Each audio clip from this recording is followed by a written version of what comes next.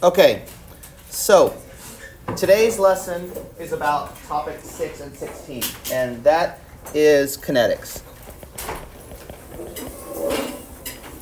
Okay, and what we're really focusing on here with kinetics is a few different concepts, and so we're going to kind of outline, bullet point those things that we're going to try to talk about, and then kind of explain each one more in detail. So kinetics consists of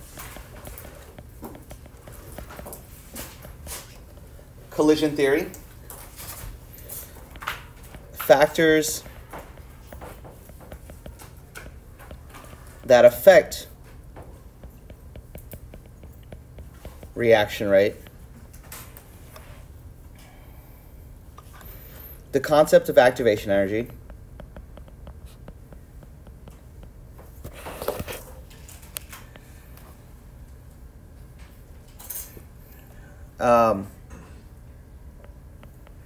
graphing reaction rate, and then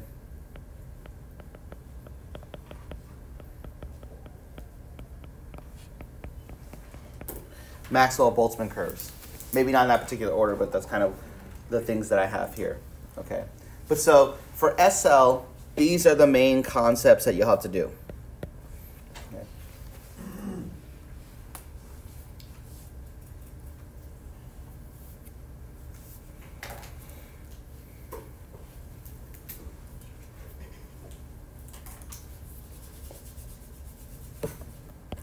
So the first thing you want to establish in kinetics is what is required for a reaction to occur. And that's the definition of collision theory.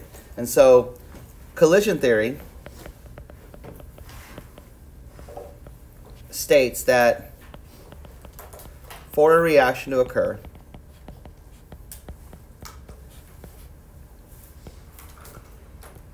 two particles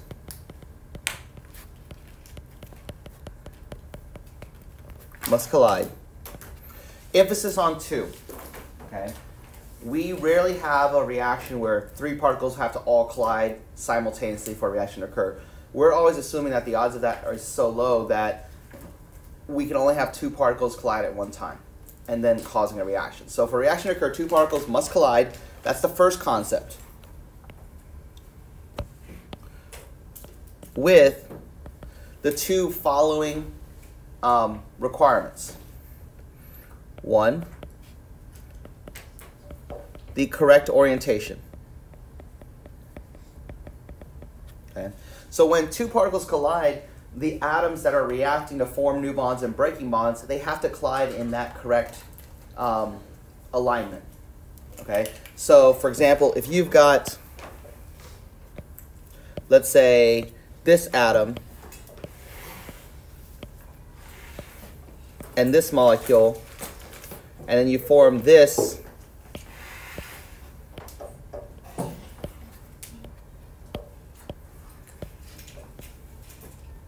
and this, okay,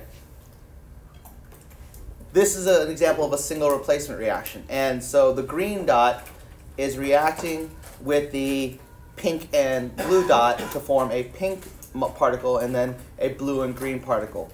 So for this to occur, the green particle has to collide with the blue particle side. And so it has to collide with this side so that it forms the bond with the blue particle atom and then can break the bond with the pink. So the first thing is the correct orientation, so that you have to collide that way. If you don't have the correct orientation, you can already kind of rule out a reaction occurring. The second thing is the correct amount of energy. Okay? And so when I say correct, I mean activation energy, which is defined as the minimum energy required for a reaction to occur. And so in every reaction, there is a difference in energy state between the reactants and products. And we'll talk about that kind of graph in a little bit. And you must overcome that difference in energy for a reaction to occur. And usually you have to put in more energy than either state to set that into motion. Okay? This is where you see the energy diagrams that you may recognize from previous units. And so when you have an energy diagram that looks like this, you have a state for your reactants and your state for their products. The products don't have to be lower than the reactants, but in this case they are. That energy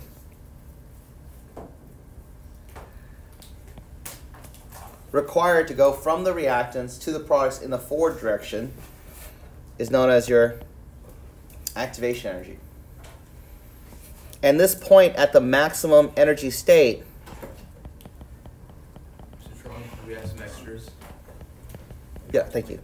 Okay, transition complex, transition state, or the activated complex. So the scenario in which you're at the highest energy before the reaction actually goes to completion is called the transition state or the activated complex. And it's more of a theoretical thing. It's not necessarily something that you can observe, but it just has to happen. So, for example, in the analogy I had before with the correct orientation, there is a brief moment in time where all three atoms are bonded to each other. Like there's some instant where when the green is forming its bond with the blue, the pink bond is also breaking at that exact same time. In that moment where all three things are bonded together, that's the highest energy state. And at that point, the blue could go with the green, or it could just go back to staying with the pink. And so at that moment, any direction is possible. And that's the transition state or the activated complex. On this energy diagram, there are a couple other things that you need to know as well that you may recognize from a previous topic in enthalpy. The difference between the products and the reactants is your delta H, your enthalpy. Okay? And that difference right there between the reactants and the products is a set value. It doesn't matter what pathway you go. It doesn't matter how many steps it takes. If you go from the same reactants to the same products, that delta H will never change. That value, the amount of heat that's lost or gained in the overall reaction, will not matter. Okay? But that activation energy may change, and we'll talk about what that means in a little bit. Now you have to think about the activation energy in the forward reaction.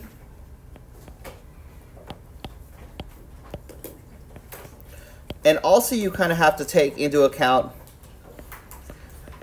the activation energy in the reverse reaction, because all these reactions are theoretically reversible. That you can go from reactants to products or products to reactants. But in this scenario, which is an exothermic reaction because you're losing energy overall, you're more likely to go forward because it takes less energy to reach the activated complex. Yes, Ada?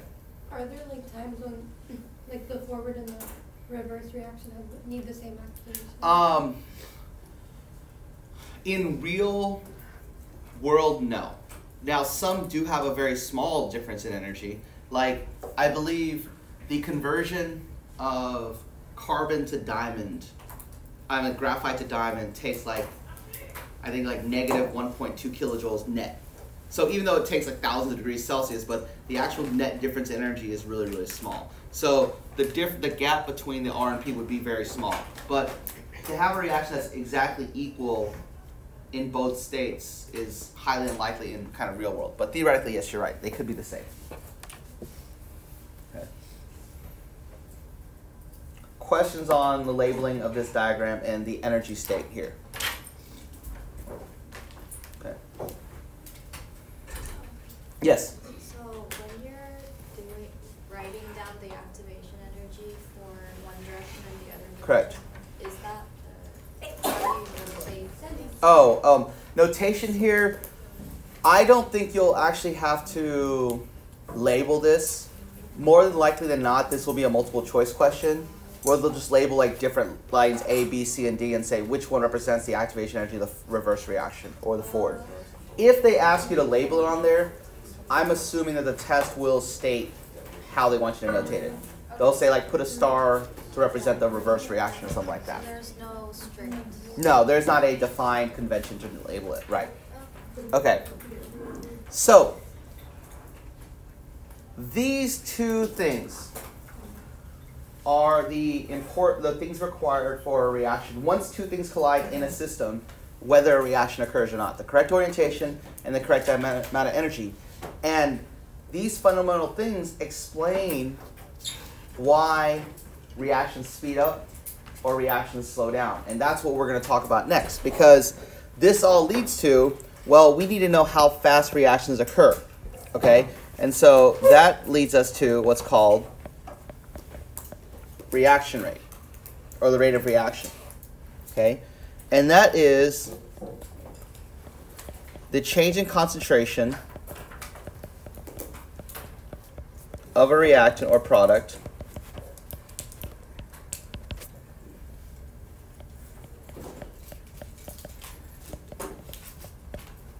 per unit time. So, how much time, how much molarity has changed per unit time? You could do concentration. The IB defines this concentration, but you can really measure a lot of different changes. It can be change in mass. It can be change in color. There's a lot of different things, but we kind of keep it, for our purposes here, change in concentration. So the unit for this would be moles, decimeters to -3 cubed, seconds to -1. Because moles per decimeter cubed, moles times decimeters to -3 is molarity, and then seconds to -1 is the denominator here. Okay, so that's our general unit. And again, you should get used to writing all your units expanded out. So don't write capital M as molarity anymore. You want to write it out as moles times decimeters to -3. Okay, and so that's what we're measuring here. Okay, and so what we're going to talk about first are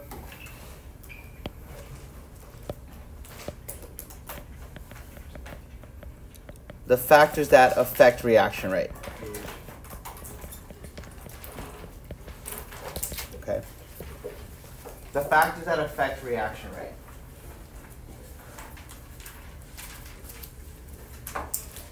Now, these factors that affect reaction rate have to do one of two things to the collision theory. They either have to generate more correct orientation, or they have to give the particles more energy.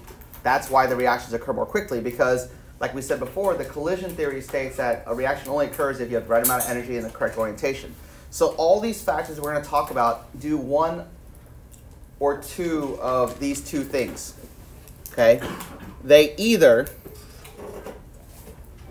one, increase the frequency of collisions. Okay. If you increase the frequency of collisions, then there are more particles that are colliding with the correct orientation. So, and I want you to underline the word frequency. It is not more collisions. It is more collisions per unit time. That's why you say frequency and not just say, I don't say more collisions, I say frequency of collisions. Like, there's 100 collisions per second versus 50 collisions per second. The number of collisions itself without a unit of time doesn't really affect it. So these factors either increase the frequency of collisions, so therefore you're increasing the number of collisions that have the correct orientation, or you're increasing the energy of the particles, which means more have the activation energy to react. So all 5 of these factors are affecting one of these two characteristics. Are you giving more particles are you allowing more particles to meet the activation energy requirements, or are you giving particles more opportunities to collide, so therefore there's more chances that it will collide correctly? Those are the two main ideas. And so, you probably recognize some of these factors. So, one is concentration. Okay? So, if you increase the concentration of a solution,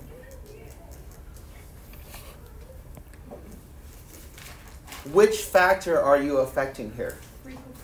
Frequency of collisions, exactly. So if you increase the concentration, you are increasing the frequency of collisions. You are not changing how much energy each particle has, you're just putting more particles there, so there's more collisions per second. So increase the concentration increases the frequency of collisions. So when you increase the molarity of a solution, you will increase the frequency of collision, so you should increase the rate of reaction. Okay. 2. Okay.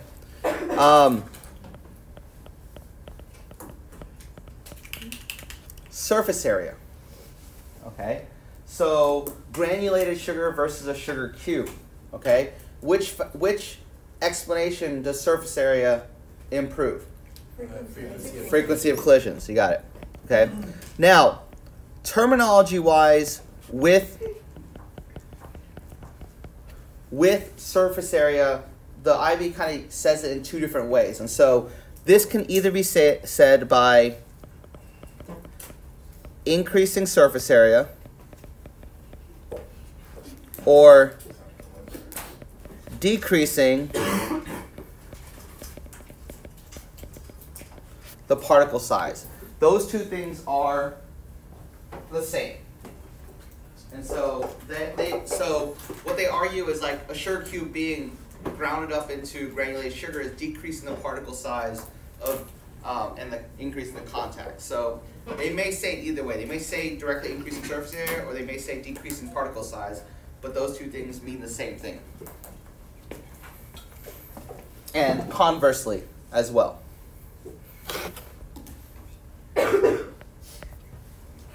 Okay, 3. This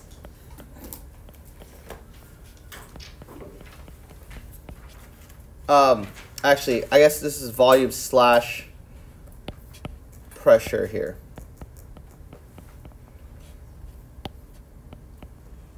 Only works for gases because pressure has very little effect on liquids and solids because the particles are already so close that it doesn't really change how often things collide.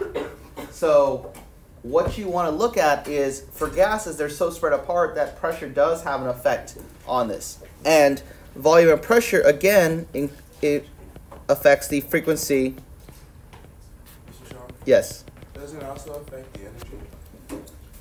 No, because what we're going to assume, that's a good question, because I know where you're thinking about like pressure and volume are indirect, are like directly related to temperature, but we're assuming at constant temperature here. So that's a good question. So we're going to assume this, that the pressure and volume are affecting each other and temperature is staying the same. That's a good point though. So here, if we increase pressure or decrease volume, it increases the number of frequency of collisions. So yeah, like Mofe said, let's assume that temperature is constant here. Temperature is constant.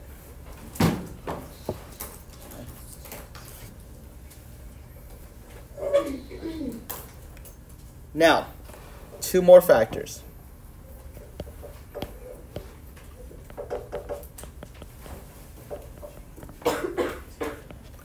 Temperature, okay? What does temperature affect in your collision theory? Okay, both of them, right? So both factors here, it not only affects the energy of the particles, which means more have the activation energy, but it also increases frequency of collisions. Okay. Now, if you had to guess, which factor do you think is more important in affecting the reaction rate? Energy, right. Because if you increase a bunch of frequency of collisions, if they still don't have enough energy, it doesn't matter. So if you had to choose, this is the priority. The fact that now you've made more particles have the right amount of energy, and we'll talk about that in Maxwell-Boltzmann curves in a little bit. Yes, Pancho? But do you really get a choice, or when you increase it, or when you change the temperature, you're changing both, and you can't really control what you do? Wait, say that again? Like, when you change the temperature, do you get a choice of whether it goes into the energy of the particle? No, both do change. Okay. But when you're talking about which factor has more of an impact on the increase in reaction rate, when you increase temperature, it's because more particles have the right amount of energy, not that there's more collisions. Yes, Tyler? Is there any method to increase activation energy without increasing particle? That's where we're about to get to. Hey, so Tyler asked, is there a factor that manipulates activation energy without changing the number of collisions? Okay, and so that is our fifth factor. Okay, so the fifth factor is something that manipulates activation energy without changing the number of collisions. Does anyone know what that is? Catalyst. Okay, so a catalyst. Okay, so a catalyst. Thank you very much.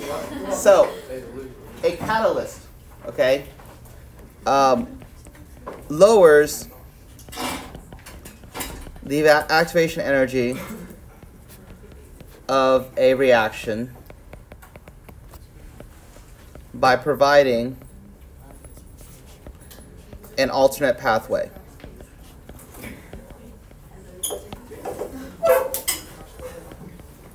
Okay, so you're not changing the number of collisions now, you're just making more of the collisions successful. Okay, so a catalyst lowers the activation energy, so more particles have the activation energy, but you're not changing how many times they collide, you're just making more successful collisions. And so if you go back to the concept of that reaction energy diagram,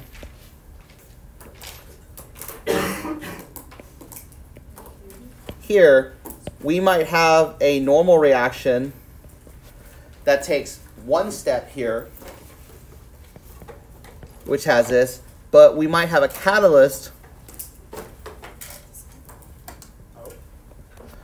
that instead of doing a one step breaks it into two smaller steps and then lowers the maximum activation energy required for the reaction to occur.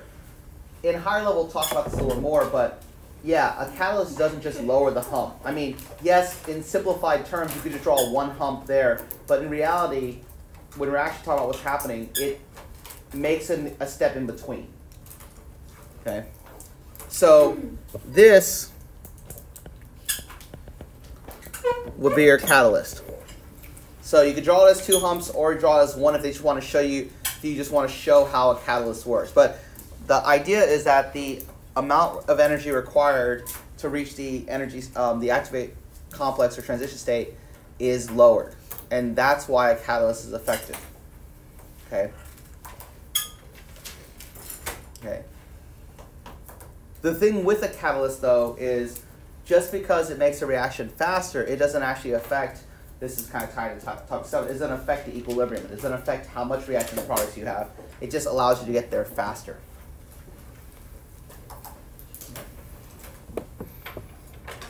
Questions about the 5 factors that affect reaction rates.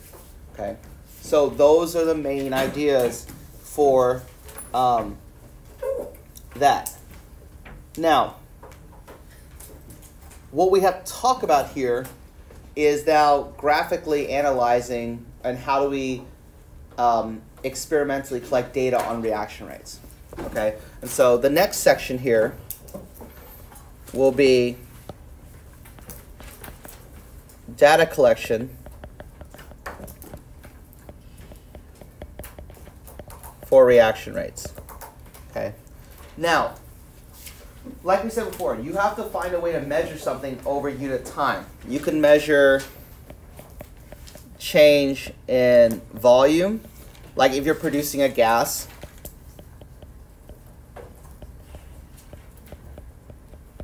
You can do change in mass, again if you're producing a gas. You can do change in color, like measure how long it takes for the color to change. You could also do things like change in conductivity, which involves a change in number of ions in solution. So if you start making a product that has less charged ions, you could measure how the conductivity increases or decreases. Or you could even do a change in pH. If the products like neutralize or the products form an acid or a base, you could measure those things. Now, for the IB, while you can list these ways to measure change in reaction rate, the first two are the ones that we really focus on because they're the easiest to graph and they're the easiest to kind of see what's going on. What about changing concentration? Concentration, there's a couple different ways you can measure that. You can measure that in color change or conductivity and things like that. But like there's not necessarily a tool that measures that unless it's specific ions that you like have a probe to do that. But so let's say you had a carbon dioxide probe. yes, or a you could. hydrogen probe, right? Yeah, if you had like a calcium ion probe, you could do that. Yes. Okay. But the graphs that I've seen the most are change in volume or like change in mass graphs. So, for example, let's say you're collecting. Okay. You're reacting magnesium metal with hydrochloric acid. And you're forming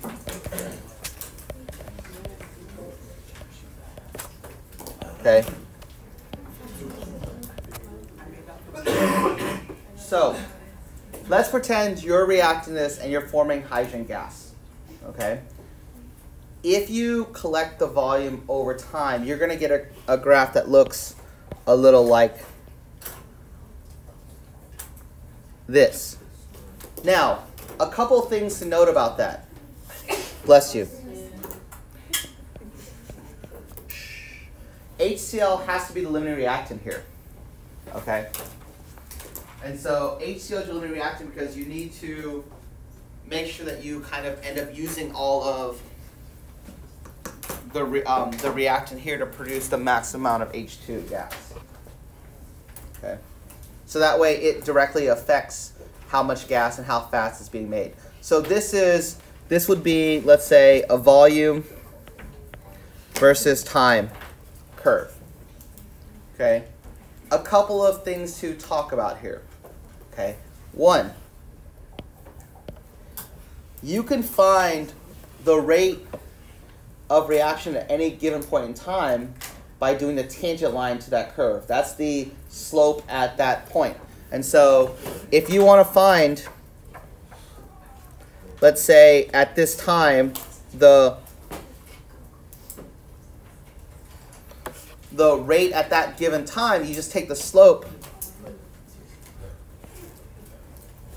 the rise over run at that point. So drawing a tangent line to that point gives you the rate at that given time. Sorry, yeah, say what? Is the X and Y axis for those avoiding? And when you're collecting gas, it's either going to be volume versus time or mass for change in mass versus time. Yes. Okay. So any point here gets you the reaction rate. You could do the initial reaction rate by doing the tangent line to the initial point. But any of those points you could find out the reaction rate for, and you're expected to be able to do that. They'll give you a graph that's easy enough to read. You'll have like grid lines, and so you could like be able to find the rise over run very easily, or at least get very close to it. Okay? And you'll have a ruler on the test too, so you can draw tangent lines and things like that. So you will be provided enough information and enough of a leeway and range for your answer to get it correct. Now, this plateau here, okay, Why does it plateau at this point? Because the slope equals 0. Okay, yes, the slope is 0, but chemically, you're running out of reactant. So you've used up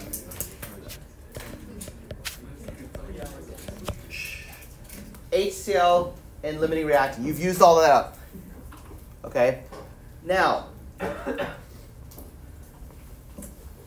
in terms of what we talked about so far, okay, why is the shape of this curve this way? Why is it curved like that? Why is it not just linear? What is happening on a molecular level that's causing this curve here? Chloe? There's a decrease in the possible molecules that can react. Okay, right. So as a reaction occurs, there's fewer and fewer reactant molecules left. So the frequency of successful collisions is decreasing. So your reaction rate will always decrease until it reaches a rate of 0 when you run out of everything. Okay, so you're decreasing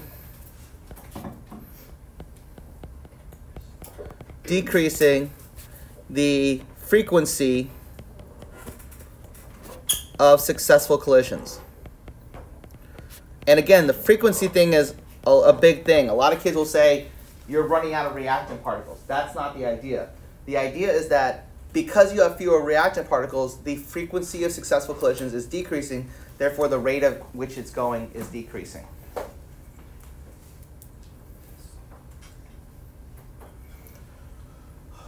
We may go a little bit over for SL today, I apologize, but there's 2 more things I really want to talk about. So, I know. Take your time. Thank you. Okay. All yours. So, another graph that's really popular, using the volume versus time graph, and I would draw a separate one for this because this is just labeling parts of this, but this next one is going to be manipulating the shape of the curve. Okay, and so that's what we're going to talk about next. And so I would draw this one kind of big because you're going to be drawing a bunch of different curves on it.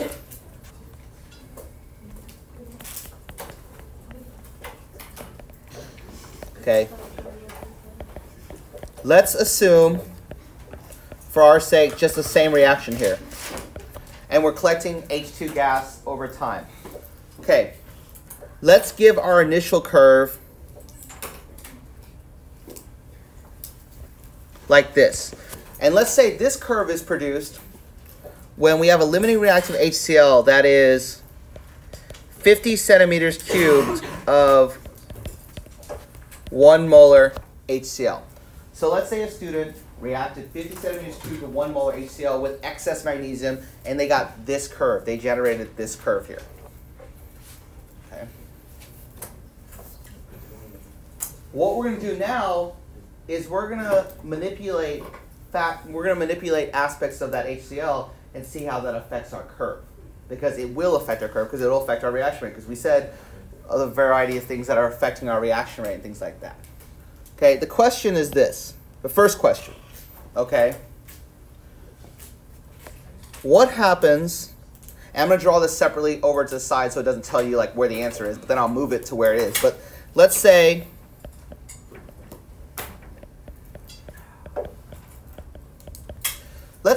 in the next scenario, instead of using 50 centimeters cubed of 1 molar, I use 25 centimeters cubed of the same 1 molar.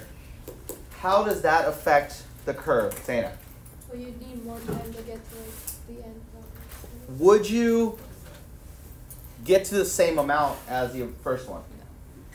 No. Where would you end up? Before. Well, no, like Oh, like lower. How much lower? Half. So the one characteristic of this graph would be that it will end up somewhere half of where it's going to be. Okay? Now the question is this. Is the rate of reaction going to be slower or faster in this scenario? It's the same. It's the same. Okay, Tyler, why do you say same?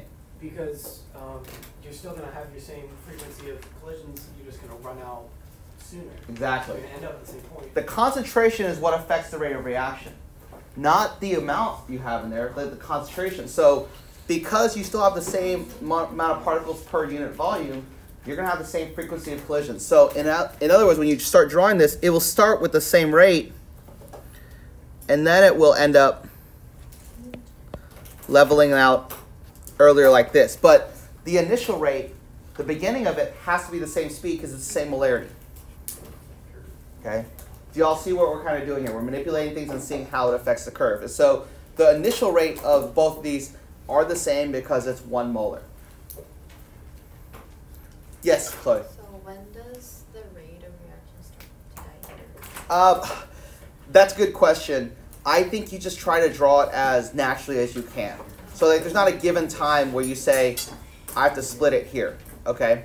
I would just focus on the first part of the line being the same and the end point being correct, and then whatever way the curve takes you from the rest of it is okay.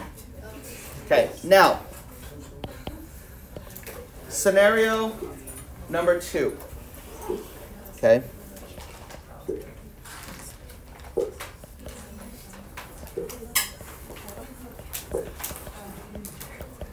Okay. In this scenario, I have 50 centimeters cubed of 0.5 molar HCl, and that's my limiting reactant. Okay. So can someone tell me one aspect of this curve that I need to make sure I represent? Dane? The initial rate. How would I represent the initial rate? It's not as steep. It's not as steep. In fact, we would say it's probably half as steep. Yeah. Okay? So the first part of this will be something like that. Okay, not as steep. Okay? Tyler, what's the other aspect? You're going to end up at the same spot. And of which one? Of your 50 centimeter thing cube. Why? Because you still have your same amount of HCl. Do you have the same amount of HCl? Oh, you don't have the same. You have less moles. You have less moles because you have the same volume but have lower concentration, so you have less moles. Are you going to end up? Does the ratio work out that you end up at the 25? The ratio works out that you end up at the 25. Because 25 centimeters times 1 molar is the same number of moles as 50 times 0.5. Exactly. So this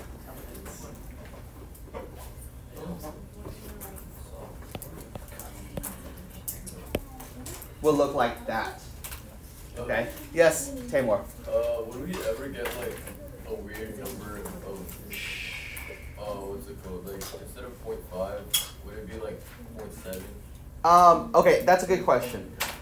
I would say if they ever gave you that, the mark scheme would just say, does the student's final point end up lower than the top one, but they won't measure how much lower it is. Okay. So, but I would say most of the time it's usually half or a quarter, something that's easy to kind of represent. So there's no confusion.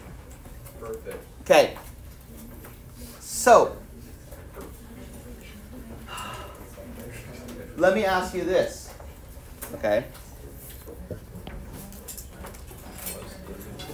What kind of HCl would you need to generate the following curve?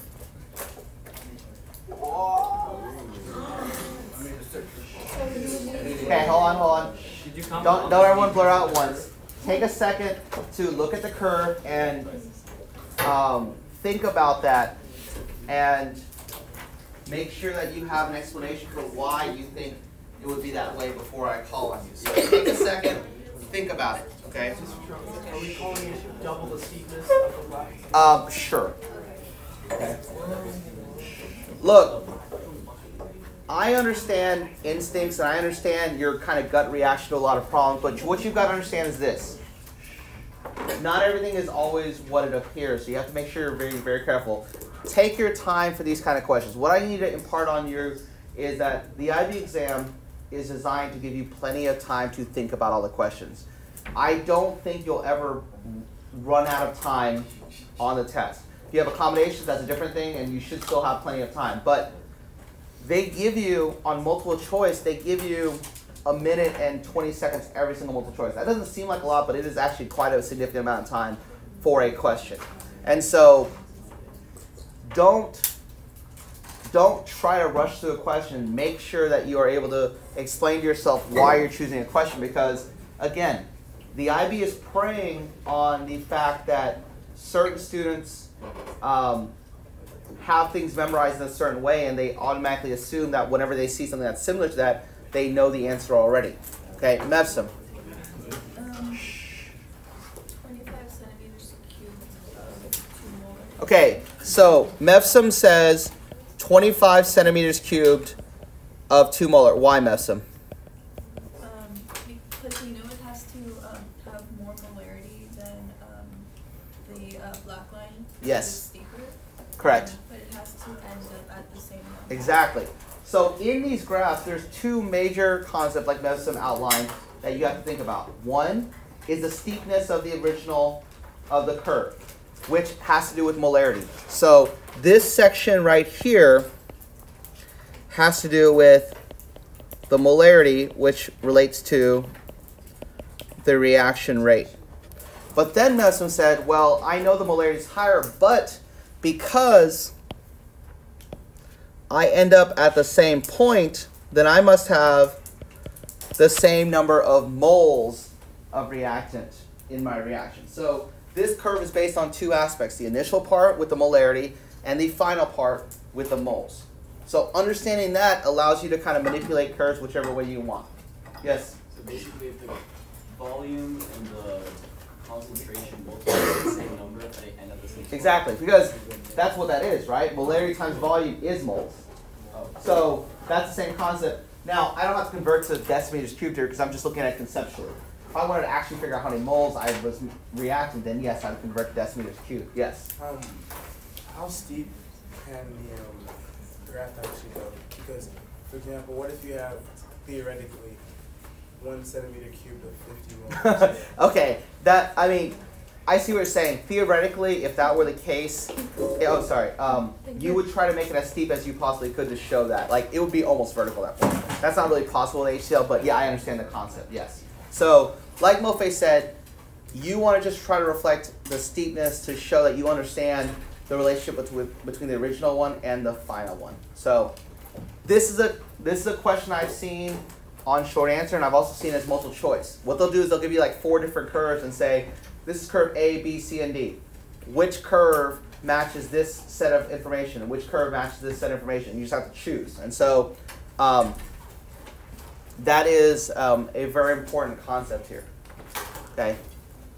And again, I think my theory in a lot of the multiple choice, like I've said before, is the IB writes multiple choice questions by taking previous short answer questions and turning them into multiple choice questions. And so what they do, they look through previous students' answers on short answer, bless you, and they just take the 3 most common misconceptions and make those the answer choices on the multiple choice.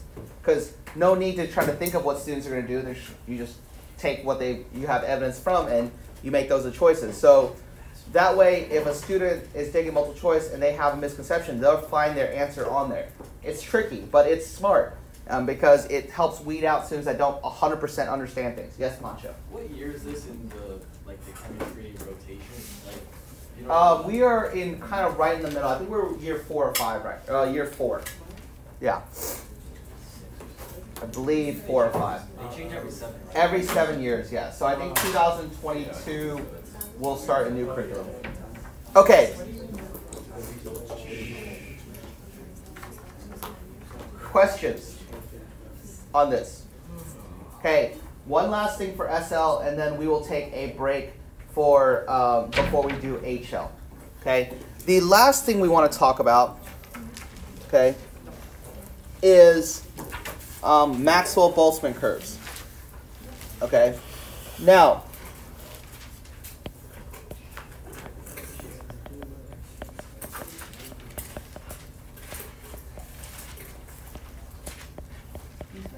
okay, Maxwell-Boltzmann curves are designed to show the distribution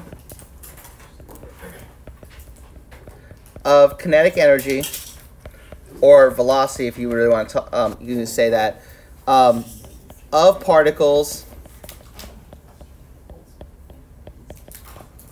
in a system. And so, in a system of substance, of particles, not every particle is going the same at speed. Not every particle has the same amount of kinetic energy. because temperature is an average of the kinetic energy of the particles. And so, much like on a freeway when you have a bunch of cars traveling, bless you, they don't all travel the same speed, but there are certain speeds that are the most popular speeds, and that affects your average the most. And so a Maxwell-Boltzmann curve, okay, looks like this. Okay, the y-axis is number of particles with that specific kinetic energy, and then the x-axis is either kinetic energy, or sometimes they'll say velocity because velocity and kinetic energy are directly related. So you can say either one because the particles are all the same mass, so they're technically directly related, but either way. Okay? Now, this distribution looks like this.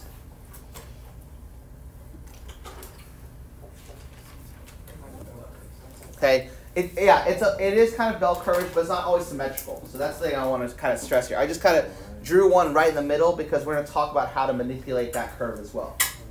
So this curve has a certain amount of kinetic energy, and if you notice, most of the particles have a kinetic energy in this region right here. We don't have to put a number next to it. It's a conceptual graph.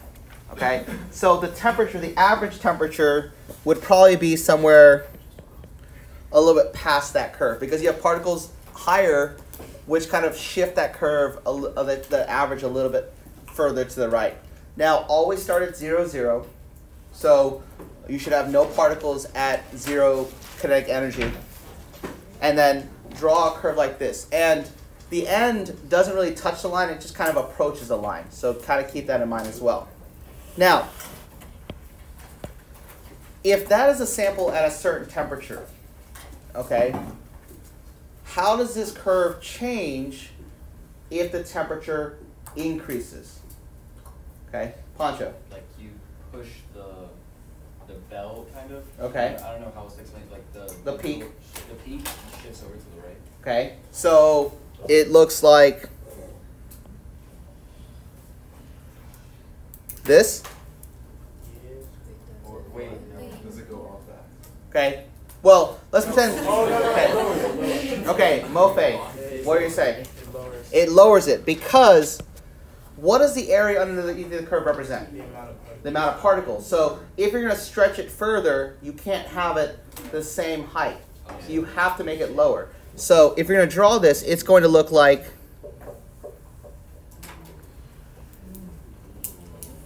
that. So, if I increase temperature. So this is T2, which is an increase in temperature. And like Mofe said, the area underneath the curve, area under curve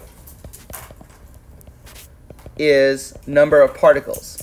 So unless you're changing the amount of particles, which you're not going to, the area underneath the curve needs to look approximately the same if you're going to change the shape of the curve. So the IB will say, when you sketch one, if they ask you to sketch a higher temperature, they'll say, look for if the student shifted the peak to the right and the peak is lower than the original peak. Okay? Those are the two main concepts here. So now we have more particles at higher kinetic energy. But Yes, sorry about, yes? the one thing I don't understand about that is doesn't that technically mean you have less particles, like all of a sudden you have particles at absolute zero? Because at the top of your peak, that's how many particles with kinetic energy you have. Of that kinetic Let's energy. pretend that's of that particular. Yes, it's like a bar graph. Essentially it's a bar graph, but just smoothed out as a curve. Okay, so it's not just a scale. Correct. You can't just say it's 10 and now all of a sudden you have 5 particles. No, correct, yeah. Okay. Now, in a colder temperature, how's that curve going to look? It's kind of more narrow and it's going to be higher. So you're going to see something like